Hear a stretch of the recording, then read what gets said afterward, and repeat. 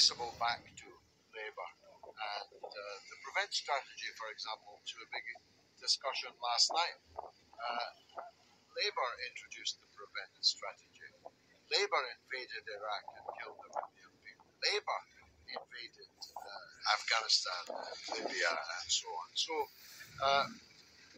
a lot of anger towards Labour here. Every way you look at it, all roads come back to Labour.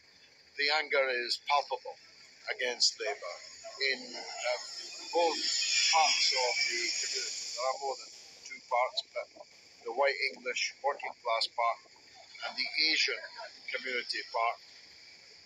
Anger against Labour is visceral. So, Kim Ledbetter is over there. She's the local Labour candidate. Just asked her for an interview, and she says she doesn't give interviews unless you go through the press office. Now, obviously, I've already done that, but they're never going to give you an interview because they just don't reply. But as you can see, she's getting loads of interviews over there. So that's Kim Ledbetter, the Labour candidate, obviously very open to the Muslim media. Labour Party member in Birmingham in the Hall Green constituency. The question, very nice to meet you too. The question I have, and I've travelled up from Birmingham today because I have deep-rooted issues. I have deep-rooted issues with the. Excuse me, sir. I'm having a conversation. Please don't block my path. I think it's the wrong person to block here. I have deep-rooted issues with the Labour Party and why Keir Starmer has done a U-turn on the people of Kashmir and our indigenous issue, our indigenous movement of the Kashmiri cause being an international issue. Why, as a British Kashmiri, as somebody who has been supportive of Labour Party, whose family has gone out and canvassed for Labour Party, what do you think that us Muslims are going to give you our vote just without your words? Why is your leader, you are representing the leader of the party, and I have utmost respect for Nashao standing right next to you, but in this particular area, why should we, as British Kashmiris, on the first point, this is to Kim, not to Naz, you are very vocal, and I respect that. This is to the candidate. I'm a Kashmiri. Listen to me with all due respect. I have a lot of family here. I have a lot of things here. The fact of the matter is, I have to say in Birmingham, I'm talking Kim, because Kim is the candidate. It seems like the candidate cannot even answer.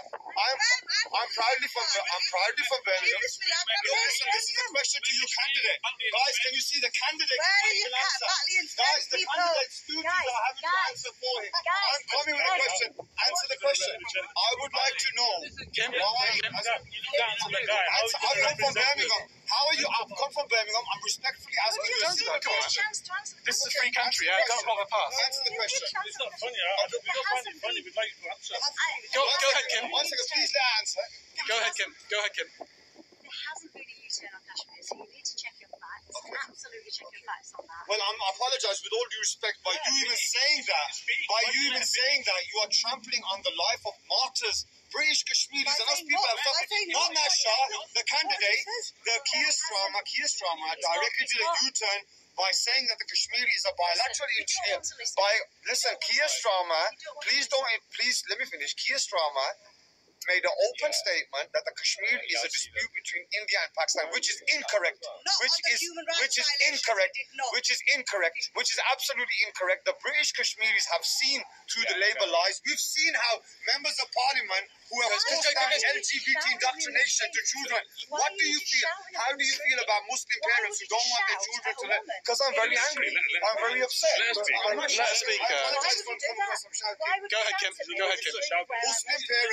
Muslim parents who don't want their children to learn about sensitive sexual relationships. Are you going to stand for those Muslim parents? You know what? I'm not going to stand. You shouting at me.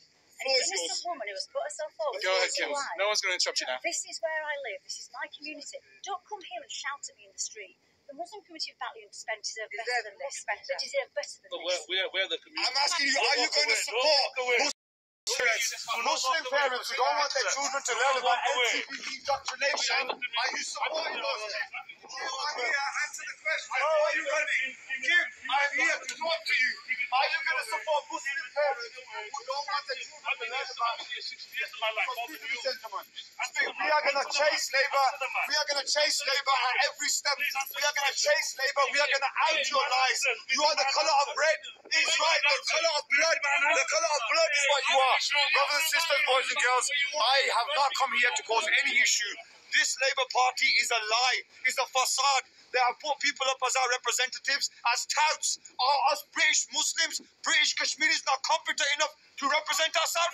We have nobody in Parliament who's talking about the Palestinian issue as they should. All we're getting is half-hearted layers of condemnation. I took an oath 2 years ago that I would use my resources to stop people like this, and you've seen how she ran. I didn't have to say, you've seen how she ran. I'm upset. I'm disgruntled because this party has been reaping the rewards of my people and trampling on their rights and not representing them at any corridors.